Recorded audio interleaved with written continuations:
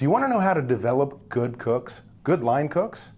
Do you want to stop paying more for a cook that can't do the job, isn't a team player, doesn't want to even work?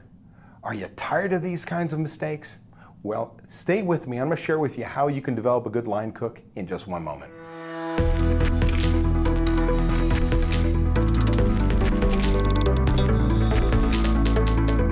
Hello, this is Dave Scott Peters of restaurantexpert.com, and I got to tell you, I've been that person.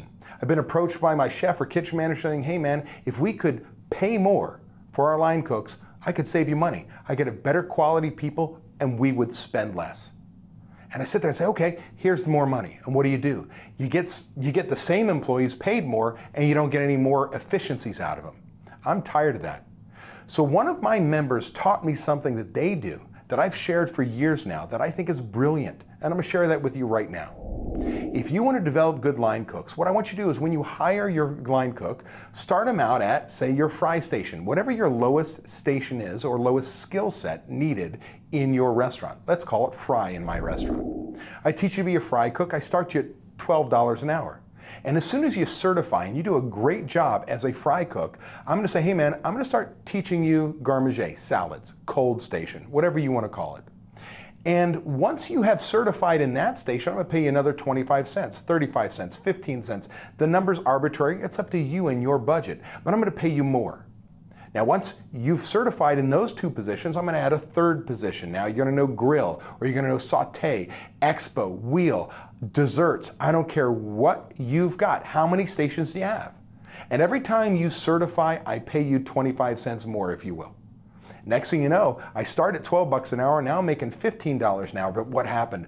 You're like, hey man, oh my gosh, you just increased my labor. No, I didn't, I decreased your labor.